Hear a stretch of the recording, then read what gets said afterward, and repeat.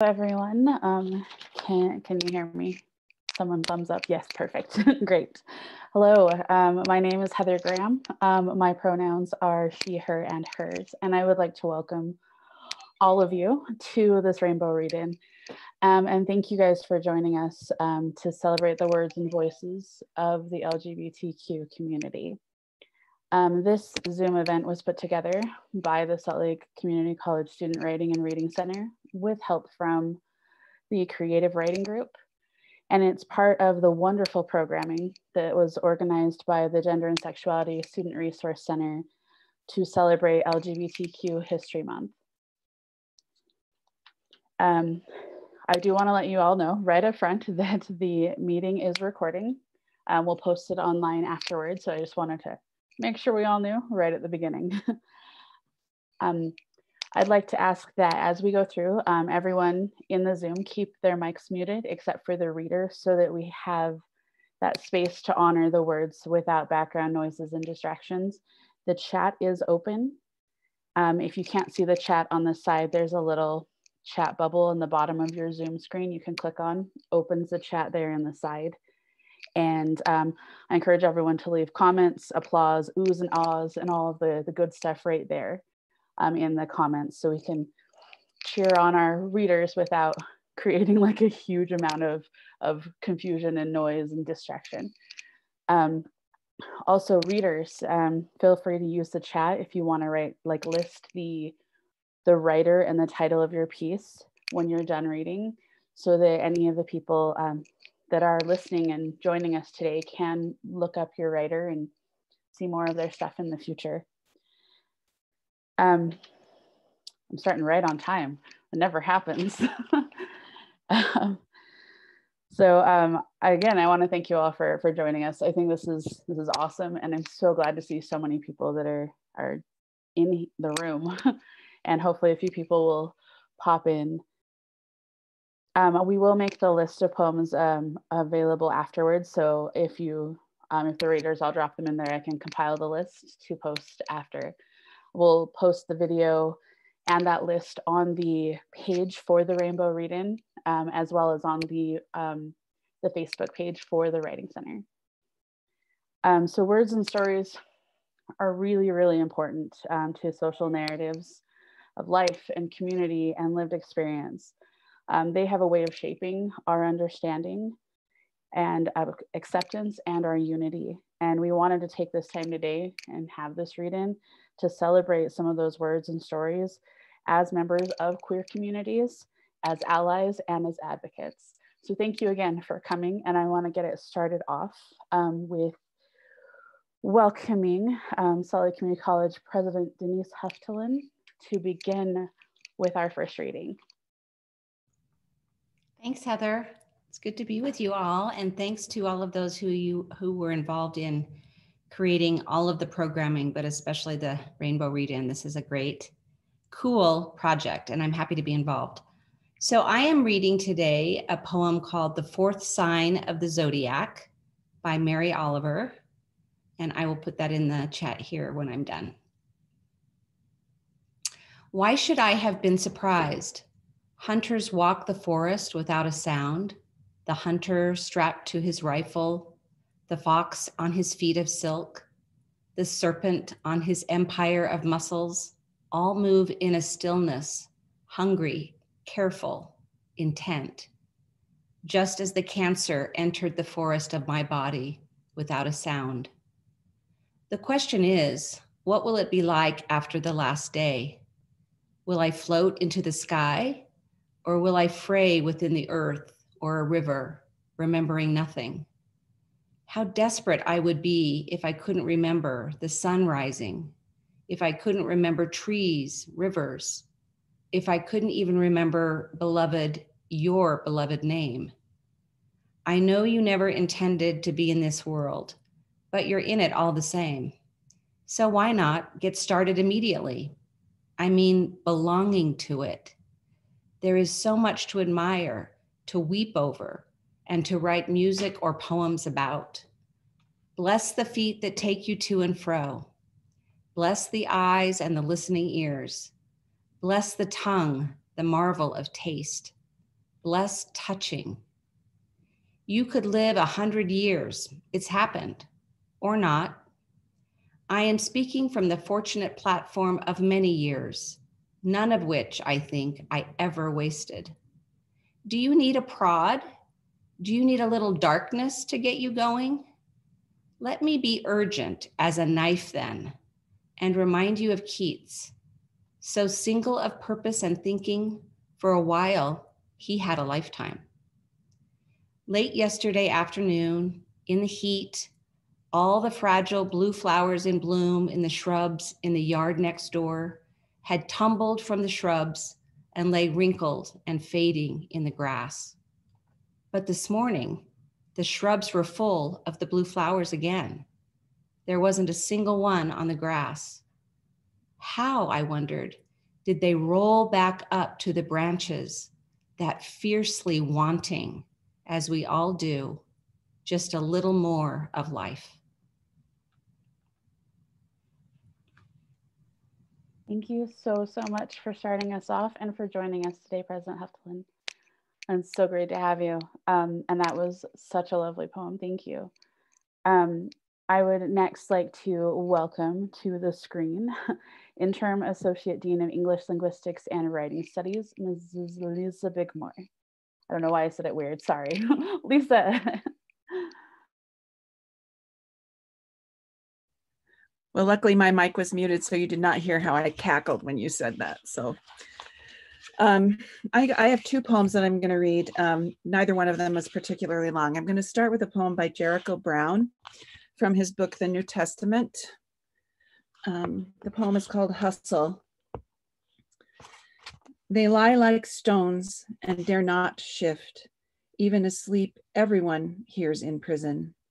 Dwayne Betts deserves more than this dry ink for his teenage years in prison. In the film we keep watching, Nina takes Darius to a stepper's ball. Lovers hustle, slide, and dip as if none of them has a brother in prison. I eat with humans who think any book full of Black characters is about race. A book full of white characters examines insanity, but never in prison. His whole family made a barricade of their bodies at the door to room 403. He died without the man he wanted. What use is love at home or in prison? We saw police pull sharks out of the water just to watch them not breathe. A brother meets members of his family as he passes the mirrors in prison. Sundays I washed and dried her clothes after he threw them in the yard. In the novel I love, Brownfield kills his wife, gets only 7 years in prison. I don't want to point my own sinful finger, so let's use your clean one instead. Some bright citizen reading this never considered a son's short hair in prison. In our house lived 3 men with one name, and all 3 fought or ran. I left Nelson Demery III for Jericho Brown, a name I earned in prison.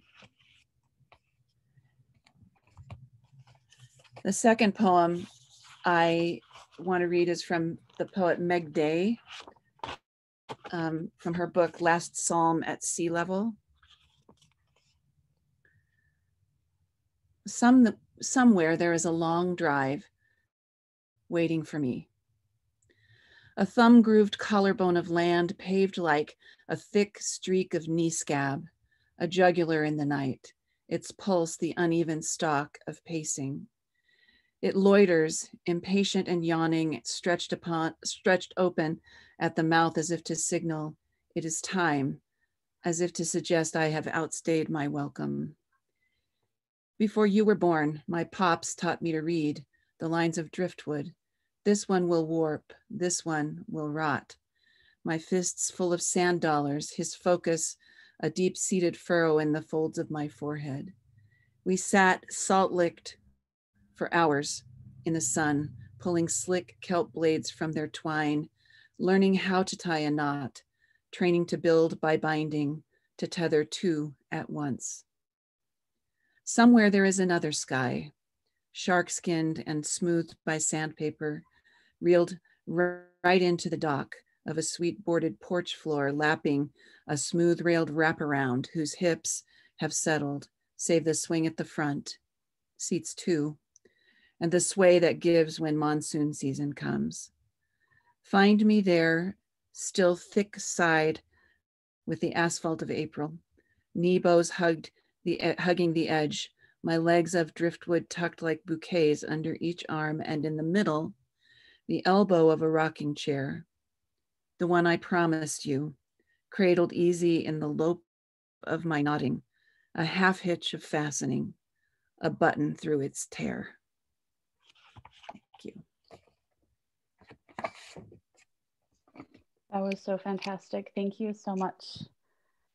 Next, I would like to invite Katie Lewis to read. I'm coming. Let me share my video. All right, hello. So I started, I'm not a poet, let's just get that up front, but I started writing a poem.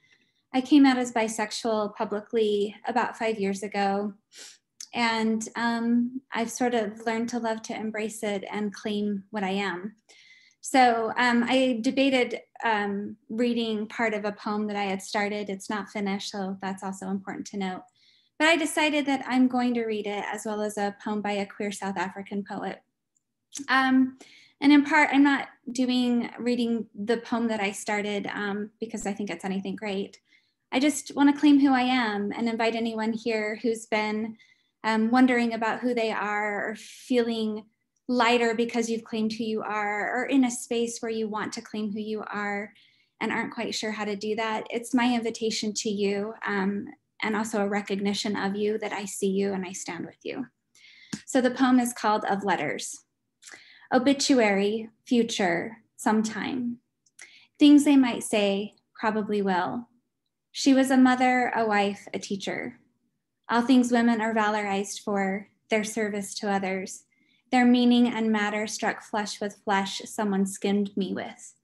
Often only in who I was, who they were in relationships to those they cared for. Taught, gave up parts and wholes of themselves for, vanished in them for. And these would all be true, all the roles in relationships. This fragment of text about me won't really be fully about me. It will be about what people thought they knew of me, the parts of me, the parts that won't put my family off. It might say I was a woman of letters and mind. I am, will be, was. This fragment, maybe it will be more like a eulogy, a tenderly wrought summation of my parts. Won't tell you about Chris, Mel, or Elle, women whom I've cared for and been cared by.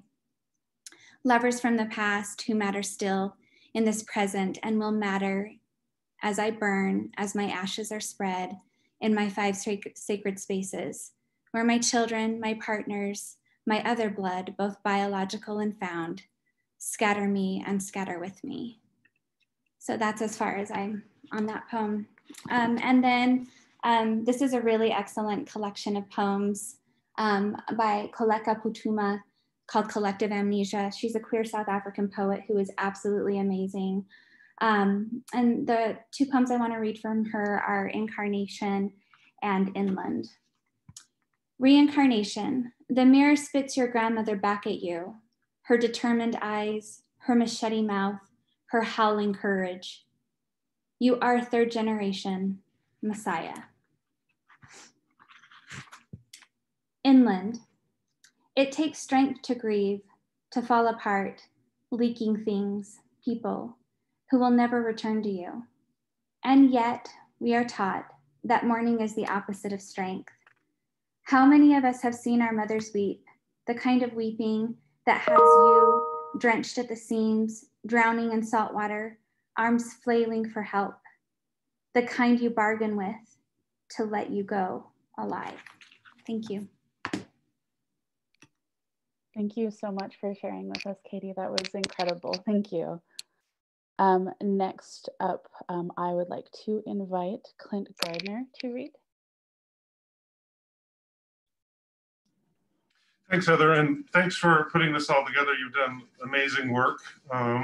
very proud of your ability to organize all this. It's been great to see all the people who come out and all the readers. I'm Clint Gardner. I'm the program manager of college writing and reading centers here at Salt Lake Community College. My pronouns are he, him, and his. And I'm coming to you live.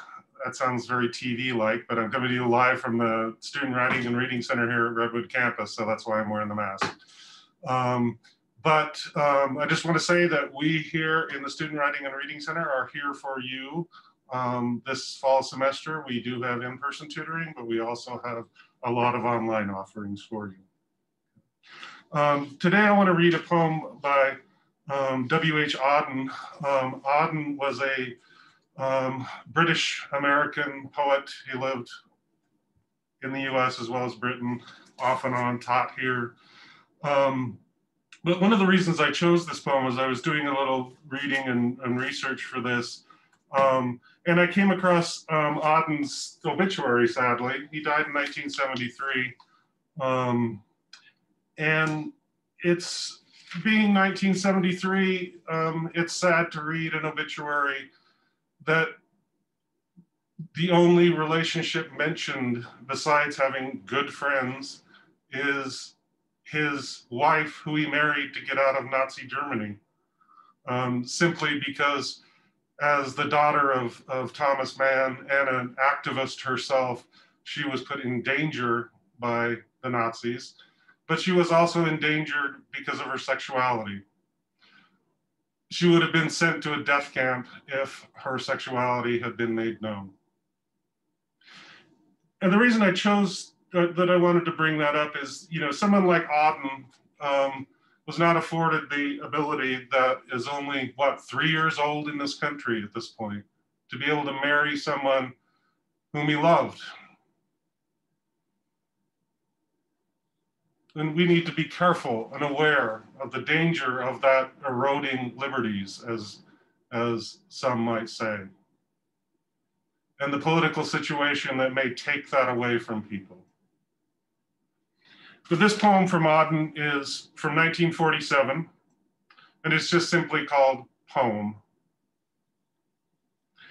He watched with all his organs of concern how princes walk, what wives and children say, reopened old graves in his heart to learn what laws the dead had died to disobey, and came reluctantly to his conclusion: all the armchair philosophers are false, to love another adds to the confusion, the song of pity is the devil's waltz.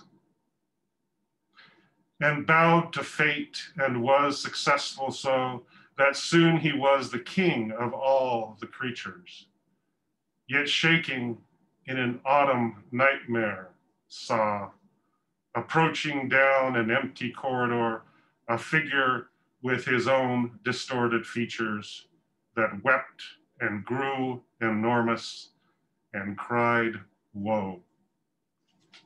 Thank you. Thank you so much for reading today and for all that you had to say there. Next, I would like to welcome Elisa Stone to read.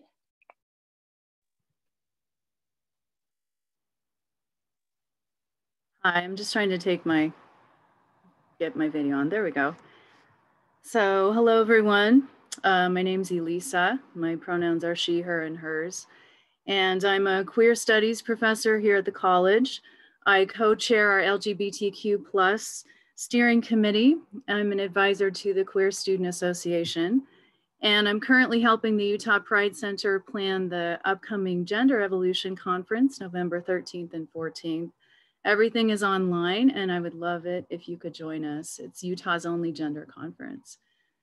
So I'm reading a piece today that is actually written by my brother. His name's John Bonner, and he published it originally in the Huffington Post. I'll put the link in the chat. And it was published on November 19th of 2016. But I think it has cycled back around to being especially relevant today. It's called Will You Join Me? I was 5 years old when I first learned what the word faggot meant. I had just started kindergarten and was playing a solo game of hopscotch on the school grounds during recess, a game I'd learned to play with my sisters on the driveway in front of our home, when I found myself surrounded by a group of towering 6th grade boys. I was beginning to ask if they wanted to play hopscotch with me when the first boy pushed me hard from behind. I stumbled to the asphalt, my small bare knees seared with pain, and were soon covered in blood from the indentations the rocks made in my skin. I didn't cry. I placed my hands on the chalked square in front of me and knew not to speak. "Get up, faggot," one of the boys shouted. I did as he said, only to have another boy push me back across the circle. They continued shoving me between them until I fell backward and hit my head on the pavement. I still didn't cry. They could see the blood starting to drip from my hair. "Let's get out of here. He's not worth it," one of them said. They ran off toward the monkey bars. I stared up at the sky and reached up to feel my wet hair. Only then did I let tears fall down the sides of my face and pool with my blood on the hot asphalt. A playground attendant found me several minutes later and asked what had happened. I didn't tell her. How could I? I didn't understand it myself. I did know that the word they used was not to be repeated. My mom came to get me from school. I didn't know what to say to her either. As she was carefully cleaning the rocks and blood from my hair, I asked, "Mom, what does faggot mean?" She squeezed my hand, blinked back her own tears, and told me not to pay any mind to what I'd heard that day on the playground. I asked my dad the same question later that night. He looked startled and alarmed. "Where did you learn that word?" he asked. I told him. In a stern voice, he declared that it was something strange men with a single pierced ear did to each other, something unutterably wrong, that I was not that, and I should never say the word again. I was called that word many times over the course of the next 12 years. It didn't stop until I graduated from high school, left my hometown, and learned there was a much bigger world that could see me beyond the limitations of fear. Last week, a stranger crossing the street stepped directly into my path and shouted, "Faggot." I wish I could tell you that I stood my ground and gave him a piece of my mind. I didn't. I averted my eyes and kept moving forward. I wish I could tell you my first thought was, what's his problem? That's not what I thought. My first thought was that I should stop wearing purple earbuds and cream-flecked cable knit sweaters. I've been thinking all week about what it will mean to live in Trump's America. I've seen the same word that was shouted at me at 5, and again now at 38, spray painted on churches and across car doors in different corners of this country. Other words and symbols of hate have been used this week in unprecedented numbers to target marginalized groups: Muslims, Jews, Blacks, Latinos, refugees, women. Do I believe all Trump supporters are racist, homophobic, xenophobic, anti-Semitic, and misogynistic? No, I don't. But I also don't believe you get to choose the consequences of your words when hate speech is wielded as a weapon against minority groups on the campaign trail. Many may claim they were, quote, willing to overlook the divisive, incendiary rhetoric during this election in favor of rejecting establishment candidates, choosing to voice their very real economic woes by upending the proverbial apple cart. They may not have fully realized then that one of the consequences of this election would be to embolden the nation's bullies, young and old, bringing them out from the shadows into legitimizing light. I hope some see that now. I hope some regret casting a vote that entrenched the roots of despotism in our democracy. And if they do, I hope they will join me. Join me in standing up for the woman who was derided for wearing her hijab on the subway. Join me in declaring that people of color should not be disproportionately incarcerated and killed by law enforcement, but protected and served according to the credo bravely upheld by the best of our men and women in uniform. Join me in affirming the vitality of our LGBTQ communities. Join me with raised voices in proclaiming that the exploitation of women's bodies is not who we are. Join me in decrying hate speech, slurs, and epithets whenever and wherever they are uttered. Join me in reminding the world that the promise engraved at the foot of the Statue of Liberty, bring me your tired, your poor, your huddled masses yearning to breathe free, are still the words we choose to live and, if necessary, die by. I think all the time about that 5-year-old boy lying alone on the pavement, looking up at a stark blue sky. I imagine someone reaching out their hand to him, lifting him up, holding him close. I imagine it being your hand and mine. Will you join me? Thank you. Thank you so much, Elisa. That was so powerful and it was wonderful. Thank you. Thank you so much. I would like to invite Bernice Olivas to read next. Sorry if I said your last name wrong. Olivas. Olivas, thanks. I'm reading 3 pieces by a poet by the name of Arden Hill. He's a close friend of mine and the father of my goddaughter. He is a Louisiana poet who finished his PhD in poetry at University of Nebraska and is currently working on a collection about motherhood and adoption. The first piece is called I Don't See You as Queer, Erasure as Compliment. You say you don't see me as queer. You can't see me. I'm the ghost of girl, gone in the glistening silver. We wore white and rabbit fur, kid leather gloves and tennis shoes, lost in the folds of our beaded gowns. No mass wedding. We processed on a float drawn by a tractor down litter-lined streets with boxes of Mardi Gras doubloons and plastic beads by our sides. We threw favors to the crowd. I was the debutante mouthing, "Show me your tits," and I was the one pitching hard. The second piece is called Walking Down 3rd Street. Look, she says, a girl without her shirt on. And now my biggest fear is walking shirtless past the house where a 2nd grader rides her scooter back and forth across a weed-speckled driveway as a man, who is clearly a man, spits tobacco in a cup and calls out to his daughter, "What did you say to her? I mean, what did you say to him?" I walk by with my bluffing body. "But look, Dad," she insists, and he does not closely enough to see the scar lines around my areola, or the spot on my neck he could wrap his palm around, the spot where an Adam's apple might be. Although he is sitting, he doesn't look down to the empty front of my pants. As I pass, I imagine his eyes hitting my body, which pandemic has put in reverse, the zaftive curve of hips, a soft swell beneath each nipple, the round of my belly crossed by the long imprint of a surgical star. I tell myself it's the scar catching people's eyes. It's the scar, I say, to double takes in the men's room. Scar, I whisper to my masked face in the mirror. And the last piece is Before Birth. In this photograph, you are fetal, my phone without a cord, my cordless womb. Your picture arrives from my sister, who holds your blood mother's hand as the ultrasound catches you in profile.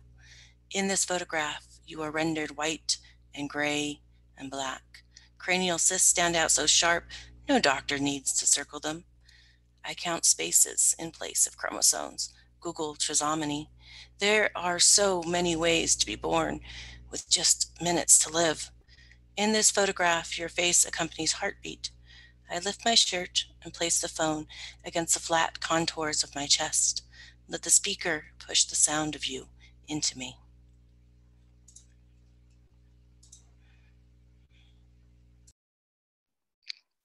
Thank you so much for that. Those were so good. I would like to next invite Peter Mosman to the screen. Hey, everybody. I wanted to give a little context to mine. I know W.H. Auden has already, I got here late, so did anybody read W.H. Auden's September 1st, 1939 poem? Am I good to read that? I wanted to give a little context of it and why I'm reading it. So in 2015, that was the year that I came out, and I came out because I watched a film called The Normal Heart, which is it's from activist Larry Kramer. He wrote a book which became a Broadway play, which became this film, and he gets the title The Normal Heart from this poem. And so watching that film kind of kicked me out of the closet, and so I felt like I owe a lot to Larry Kramer, and I think Larry Kramer owes a lot to W.H. Auden in this poem, and so I feel like it would only be fair to read the poem.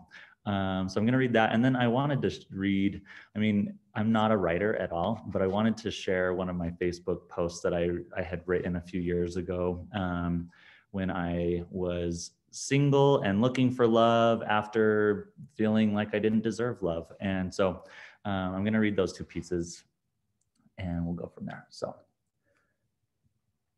September 1st, 1939 by W.H. Auden. I sit in one of the dives on 52nd Street, uncertain and afraid as the clever hopes expire of a low, dishonest decade. Waves of anger and fear circulate over the bright and darkened lands of the earth, obsessing our private lives. The unmentionable odor of death offends the September night. Accurate scholarship can unearth the whole offense from Luther until now that has driven a culture mad. Find what occurred at Linz, what huge imago made a psychopathic God. I and the public know what all school children learn. Those to whom evil is done do evil in return. Exiled, another word I don't know, exiled Thucydides knew all that a speech can say about democracy, and what dictators do, the elderly rubbish they talk to an apathetic grave. Analyzed all in his book, The Enlightenment Driven Away, the Habit Forming Pain, Mismanagement and Grief, we must suffer them all again. Into this neutral air, where blind skyscrapers use their full height to proclaim the strength of collective man, each language pours its vain competitive excuse. But who can live for long in a euphoric dream? Out of the mirror they stare, imperialism's face at the international wrong. Faces along the bar cling to their average day. The lights must never go out. The music must always play. All the conventions conspire to make this fort assume the furniture of home, lest we should see where we are, lost in a haunted wood, children afraid of the night who have never been happy or good.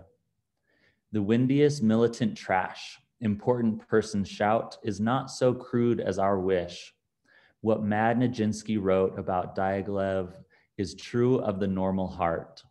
For the error bred in the bone of each man, and sorry, my goodness. It's true of the normal heart, for the error bred in the bone of each woman and each man craves what it cannot have, not universal love, but to be loved alone.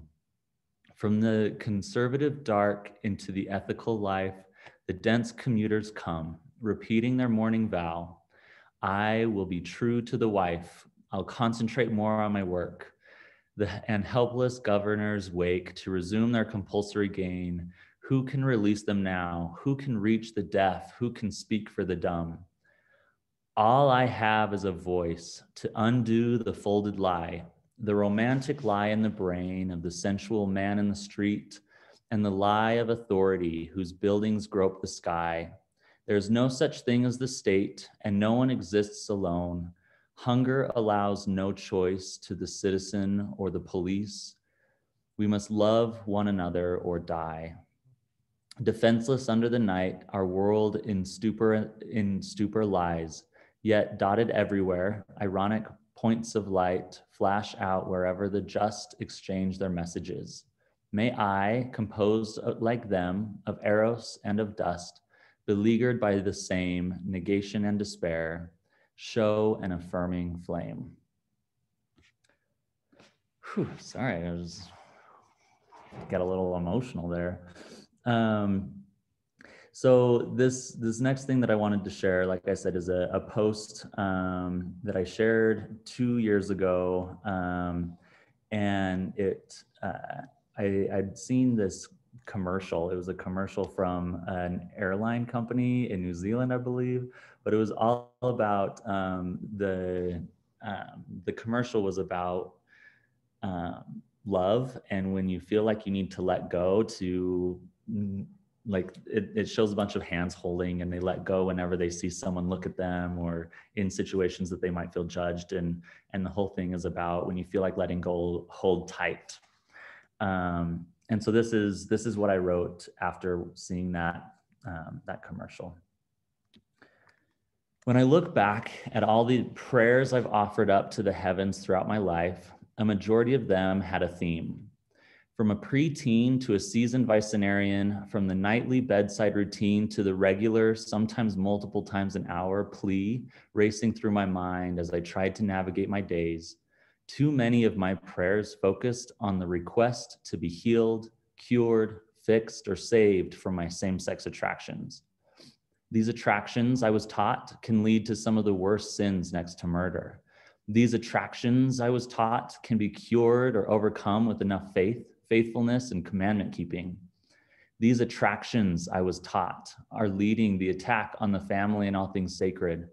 These attractions, I was taught later on, can be managed in a fulfilling life of celibacy and aloneness. Celibacy and aloneness became my ensign of salvation. My prayers solicited the strength to focus on the promised blessings of that ensign. All the while, I was bombarded with the glory of heterosexual, romantic love and companionship from all angles. Music, movies, church, social media, friends getting married and having kids, couples holding hands, walking down the street, being asked if I'm dating any cute girls these days, and literally everything else that reminded me that relationships are the most important thing in life, unless you're queer. Dear Heavenly Father, Dear Heavenly Father, please fix me so that I can be normal. Please bless me with the ability to fall in love with a girl. Please bless me to have the strength to get through this, or please let me die so I don't need to struggle anymore. My prayers didn't work. All of those tens of thousands of prayers offered never worked. I was never cured or fixed or saved from my same-sex attractions. I was never able to fall in love with a girl. I was never caught in a freak accident that ended my life. When at the end of my rope, I decided I should try changing my prayers before I try killing myself. In prayer, I asked what I was supposed to do with my same-sex attractions, where I fit in the plan of salvation with my attractions, and where do I go from here? It turns out I'd been praying for the wrong things all along. Started getting answers to these new questions, answers that helped me see that I wasn't ever broken, flawed, or unworthy. I learned of my divine purpose as a gay man and of my place in the plan of salvation. Of course, that place didn't require celibacy and aloneness, but it included a space for a romantic love same-sex relationship.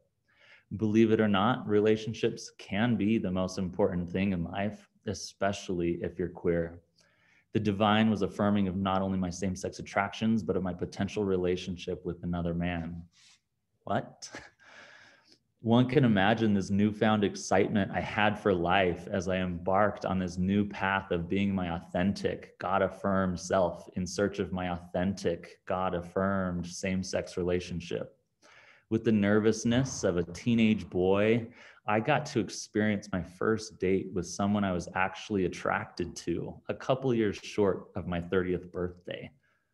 I have finally been able to have that breath-stopping excitement when arms touch in a theater, to follow through with the sparks that fly when eyes meet at a party, to feel the soul-crushing pain of rejection after you've given your most vulnerable self, and to have the hopeful butterflies resurrect with every new prospect.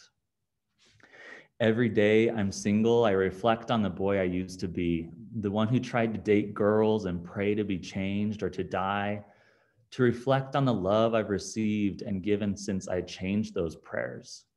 It's hard to be patient when something that I've been denied my whole life is seemingly within arm's reach. But every day I'm single, I remind myself that I am worthy of that love and that it's divinely affirmed when it does happen, and it will happen. It has happened. Here's to the ones who have lost hope that their prayers would be answered. Here's to the ones who are holding on to that flicker of hope. When you feel like letting go, hold tight. Thank you. Thank you so much for that. That was just from the chat, you can see how incredibly moved everyone is. And thank you so much for sharing that. That's amazing.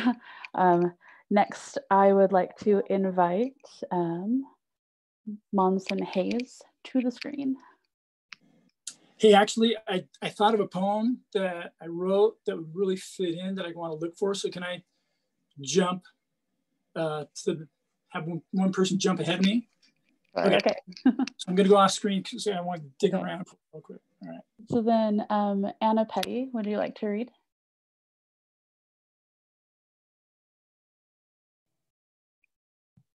Yes, sorry about that wait. It was just loading. Can you hear me? Yep, good to go. Okay, cool. Hello, my name is Anna Petty. My pronouns are she, her, and they, them. I'm a student here at Salt Lake Community College, and I'm sharing my own work today. Not a poem, but a flash narrative that I wrote for assignment in my online English class. A lot of LGBT stories end up in tragedy. If the main character is openly gay, trans, or queer in any way, there's a good chance they'll end up dying in the end. I wanted to write about two women in love who end up surviving. So this is what I came up with, and it's called Survivor's Guilt. Thank you for listening. Soft music filtered in and out of Sage's ears, easing her into consciousness. The truck bounced up and down as it went along a windy canyon road, making it hard to rest. Sage didn't want to open her eyes. She knew that once she was fully awake, she wouldn't like it. Sage furrowed her eyebrows with her eyes still tightly shut. Her insides reeled within while her head pounded. Sage covered her head with her hands and held still for nearly a minute. Finally gathering the courage to open her eyes, Sage shifted in her seat. Her head was resting on the window and she was hugging her legs to her chest. It was dark outside. There was no moon in the sky, just stars, lots and lots of stars. The music Val was playing caught her attention. The lyrics registered slowly into her mind, but after a while she was aware of everything around her. The scent of the old musty truck, the soreness in her back and neck, Val tapping her fingers on the wheel, and the intense guilt looming over her. Rubbing her eyes, Sage sat up fully and groaned. Hey, Val said, barely a breath for breath. She was holding the steering wheel with one hand and glanced over at Sage. Shit, you look like hell. Well, I feel like hell, Sage grumbled. I get it. Sage looked out the windshield inside. The headlights illuminated the surrounding area. Tall pine trees were on either side of the road, making it difficult to see much of anything else. Sage looked over at Val and studied her face. She seemed contemplative. The dark circles under her eyes gave away how much sleep she had missed in the past 24 hours. Her lips were chapped and her face was drained of most of its color. Valerie, Sage started, knowing that what she was about to say will make her friend upset. Val firmly pressed her lips together, staring resolutely on the road. Sage pressed on. Valerie, please, we need to stop and rest. We can't. Not right now. Her tone was cold, in a matter-of-fact way. Usually there was no getting past Val when she made up her mind, but the circumstances called for it. Maybe a compromise will do. Okay, Sage nodded. How about you take a break and I drive? No. Her hands tightened on the wheel. Sage huffed, folded her arms, and looked out the window. This girl, they had gone through so much together. Couldn't Val trust her? A few moments passed, her head still ached. A deer weaved through the woods alongside the truck before disappearing from view. She heard a small sniff, and another. Sage startled, turning to see Tears slipped down Val's face. Val quickly wiped them away, trying to save her crumbled composure. Val gasped, struggling to control her breaths. I thought that when we finally escaped, I would feel free. Screams echoed in Sage's mind. Her hands started to shake. We just need more time to process this. Maybe get some sleep. Val shook her head. I won't be able to sleep without seeing their bodies. Nothing can fix what we've done. Stop. Sage gripped her stomach, feeling ill. It wasn't our fault. How can you say that? We could have stopped it. We could have saved them, but we didn't. You didn't. Sage couldn't breathe. She couldn't think. She was going to throw up. Why, Sage? Why did you save me instead of them? Pull over, Valerie. Now. Sage, now. The brake screeched to a halt. Sage fumbled with her seatbelt before flinging the door open and retching on the side of the road. She wiped her mouth, the taste of acidic bile left on her tongue. Her whole body shook. I'm sorry. Sage sat back up, staring at her clenched hands. Val let out a small laugh. I didn't think you threw up on purpose. Right.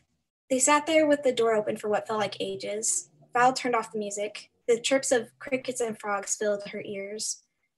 You're right, Sage said, facing Val. Val's eyes were red-rimmed. She looked exhausted, defeated. I made a huge, irreversible decision. Sage reached out, grabbing Val's hands. But it wasn't a mistake. Sage brought her closer, pulling her into a hug. I couldn't stand losing you. You were the most important person to me. Sage honestly didn't know how Val would react to that. She could push her away, yell at her some more, blame everything on her and leave. Alternatively, she could say that it was okay. Everything that happened was justified. They could move on without another thought. Sage didn't know which outcome would be worse. Instead, Val was frozen. She didn't move or even take a breath. Sage separated them, holding her at arm's length. Valerie? Her face was downcast, but a blush bloomed on her cheeks. It seemed like she was trying to figure out what to say, to settle on the right words. Sage sighed. Don't worry. I know everything is messed up right now. But, Val mustered, a fragile hope stringing her along. But we have each other. We survived. Things could only get better from here, right? Val was quiet. The idling engine rumbled as she finally looked back up at Sage. Okay, Val said, slightly nodding as if she was trying to convince herself that things will get better. She reached for Sage's hand and squeezed it once before climbing out the truck. Hey, where are you going? Sage called out, panic rising in her throat. Val made her way around to Sage's door. Taking a nap, as requested. Scooch. Sage's tense shoulders dropped. She allowed herself to smile as she slid into the driver's seat. They buckled in and turned the music back on. The lyrics melded into the background as Sage put the truck into drive. She gripped the wheel and asked, where to? So, that's all. That was awesome. Thank you so much for reading that. That was so cool. And Monson, are you ready to read? Okay, so next up we have Monson Hayes. All right, so if you see in the background, I have some Keith Haring art, just to kind of celebrate Keith Haring. He's, I think he was like really great. And his art came out in the 80s when there was a lot of activism about AIDS. And I think through his art, he expressed a lot of important ideas and brought a connectedness that artwork has the magic of being able to create in ways that, words often can't. But that being said, I'm going to share some words from a transgender performance artist. Goes by the name of Alok Ved Menon. And this piece is entitled The Loneliness of Being Yourself. And this specifically speaks to their journey, but I think as individuals, we can all think about any times we felt other, felt a bit displaced. And I found a lot of personal resonance in their expressions. So the loneliness of being yourself. They will tell you to be yourself, and then they will punish you when you are. They will encourage you to pursue your dreams, and then when you do, they will call you selfish. They will create marketing campaigns and slogans and video reels that tell you to live your truth. But there will be no flowers when you do. There will be loneliness. There will be fear. There may even be violence. My entire life, I was told to express myself. And then when I did, people couldn't handle it. And I was told that coming out would make me happy. And then I got bashed. And no one seemed to care. And what I'm getting at is that they're lying to us. And what's even more painful about that is that they don't even know that they are.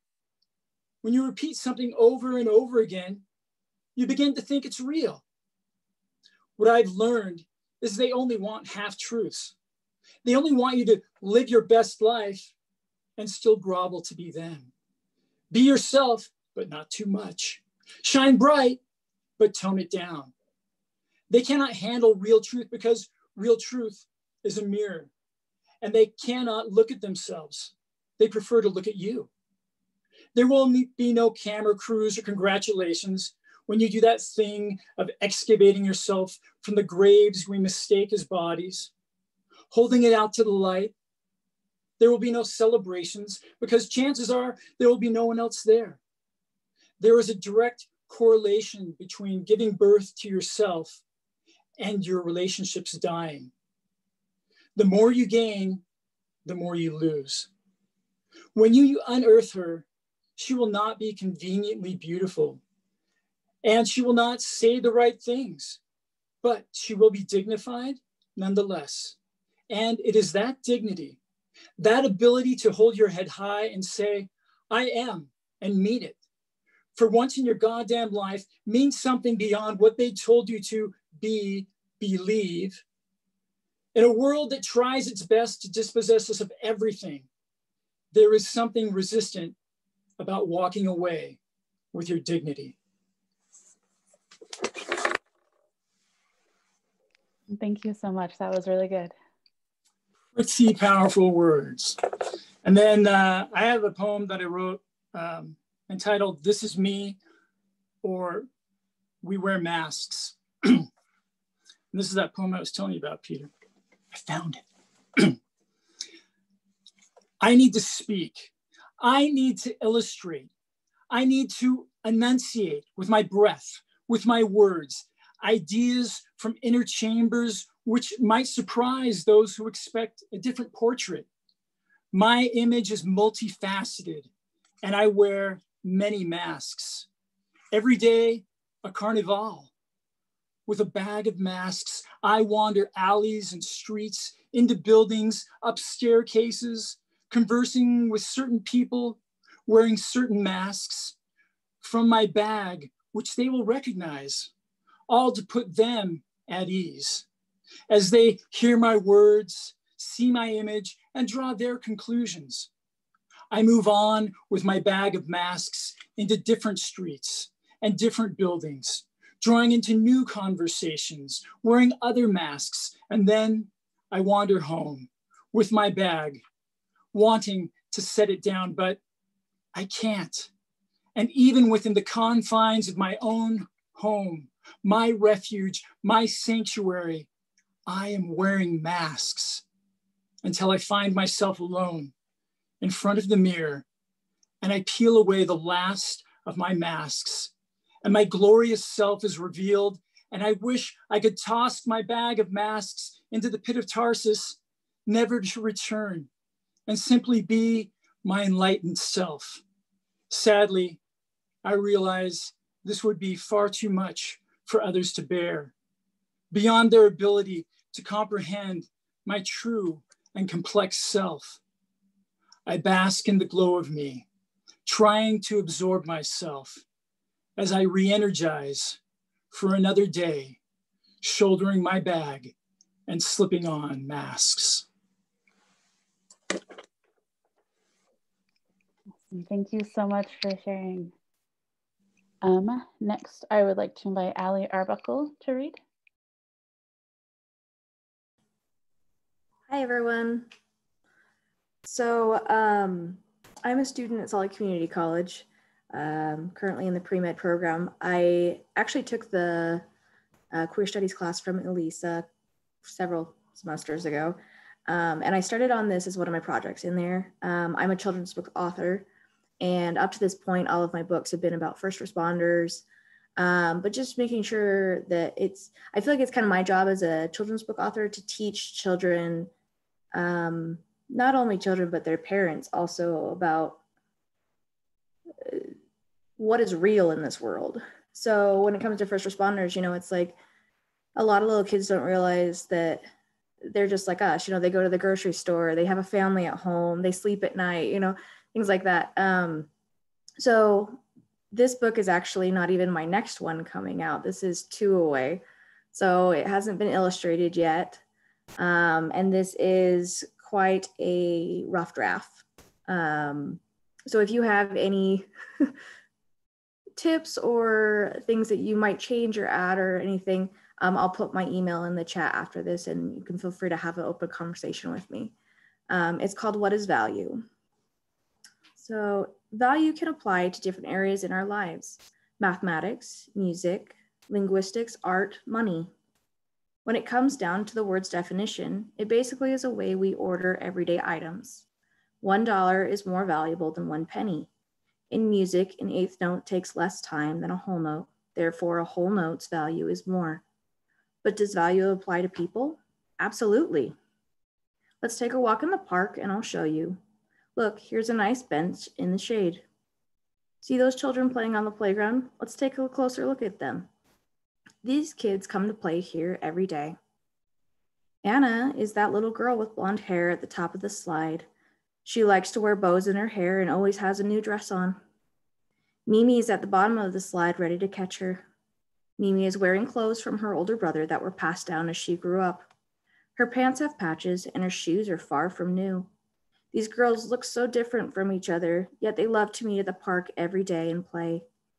Anna knows that Mimi's wearing handed-down clothes.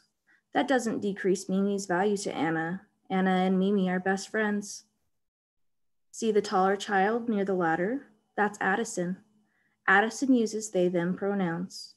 That means Addison isn't necessarily a boy or a girl. Addison is the oldest of all these children, nearing 13. Last summer, Addison was a shy child sitting on this very bench. One day, Susanna came over and asked Addison if they wanted to play pirates. I nudged Addison and hinted to go play. On the way to the playground, Susanna asked Addison's name. They shyly said, I'm Addison. She made sure Addison never got left out. Susanna became more valuable to Addison because they felt loved and included. Addison didn't become less valuable to Suzanne because she learned about using they, them pronouns. They didn't become less valuable when we learned that Addison started using that name when Susanna simply asked, "What's your name?" Mark and Gio are playing catch with a baseball in the field. Mark has light, peachy colored skin, and Gio has dark skin, like chocolate. Both regularly get called over by Gio's dad and get slathered in sunscreen and go back out to play. Gio and Mark recognize that their skin is different from each other, but this doesn't decrease the value of their friend. Even though Gio has dark skin and Mark has light skin, they both get sunburned on sunny days. They also love baseball. Oh darn, it's time for Alma to go home. Her mother has the stroller all packed and ready to go. But it looks like they left something on the ground. Oh no, it's Alma's baby sister's favorite blanket. That person running on the trail noticed it and picked it up. Thank goodness they noticed and were able to return it to Ms. Roma. Did you notice that runner? Did it matter if they were a boy or a girl or neither? Did it change what they did if they had different skin than Alma or her mother? They could have been wearing store-bought clothes. They could have been wearing homemade clothes. Miss Roma was still very grateful to have a blanket returned, and she said thank you. So what have we learned today at the park? Anna and Mimi are best friends. Susanna helped Addison feel welcome. Mark and Gio might have a future in baseball. Alma loves her mom and a baby sister. The people around us are human beings, just like you and me. Just because they look different believe something different, or live somewhere else does not make them more or less valuable to us. Value is based on their actions and how they treat us. Remember, you are also of value to other people. Your value is based on kind words and nice actions. Stand up for what you believe in. Stand up for others who are being bullied. Make a difference in this world. Thank you so, so much for sharing that and for writing children's books that address these things. I think that's amazing. I wanted to check, is Sarah Thomas here? And just like, I can't see you in the chat. Was the next person that had signed up, but I didn't see the name. So Sarah, no? Okay, I'm gonna guess they just missed us today. Clint wanted to say a few words before we have our last reader for today. So I'm gonna pop it over to Clint for a few minutes and then I'll be back. Thank you again, Heather. I just wanted to thank all the readers. Excellent sharing, especially all the readers who read their own work. Amazing. If it's not published yet, I would suggest you seek a publication for it. We have a couple here at Salt Lake Community College. We have Folio, which is primarily for students, but we also have the anthology, which would also be an excellent venue, which is open to the entire Salt Lake Community College community. We also have, if you're interested, a chapbook contest. This year's chapbook contest is nonfiction, which may fit right in with what you're interested in writing about. So I believe that's also only open to SLCC students. But if you haven't had a chance to be on campus and you want to come by and see our display, we do have a display of LGBTQ plus poets and quotations, poets and writers actually. Heather mentioned children's books. Maurice Sendak is up on the wall there. Many folks don't know that Sendak was gay and are often surprised by that. Anyway, I want to thank everybody again for reading, and I also want to thank Heather for organizing this wonderful event. You did an excellent job, Heather, and emceeing us through it. And I'm just going to turn it back over to Heather so we can have our final reader. Thank you, Heather. Thanks so much, Clint. It's been a pleasure to organize this. Our last reader is going to be Lynn Kilpatrick. If you are ready. I am ready. Thanks, to Heather and to Peter and to anyone else who organized this. It's been great to listen to everyone. It's been very inspiring. So I'm going to read a poem from Jericho Brown, who was I didn't know this until I was looking him up today, that he was actually the first Black gay poet to win the Pulitzer Prize. And this is a book I happen to be just reading right now. So I wanted to share one of his poems. So this one is called, sorry, my voice has been. It's called Duplex. I begin with love, hoping to end there. I don't want to leave a messy corpse. I don't want to leave a messy corpse full of medicines that turn in the sun. Some of my medications turn in the sun. Some of us don't need hell to be good. Those who need most need hell to be good. What are the symptoms of your sickness? Here is one symptom of my sickness. Men who love me are men who miss me. Men who leave me are men who miss me. In the dream where I am an island, in the dream where I am an island, I grow green with hope. I'd like to end there. Thank you. Thank you so much, Lynn. And for, again, for everyone, thank you so much for joining us today for this little celebration of words and stories. I am so very grateful for everyone who signed up to read your own words or someone else's to help celebrate that and to like make sure these voices are being heard. It means a lot to me as a member of the queer community and as someone that cares about words and cares about them being heard. So thank you from the bottom of my heart for every single person that was in this this event today. I posted in the chat the link to the list of the remaining LGBTQ History Month events that the GSSRC put together. There's still a couple that are left for the rest of the month and some that were ongoing. So definitely check that out. And I also put the link for that page and for the Facebook, or we'll put the recording of this event and the book, the list of poems that the readers read today on both of those places, so you can reference them again. And again, thank you so much for coming out and joining us today. That's the end of our program, and thank you. Have a great day, everyone.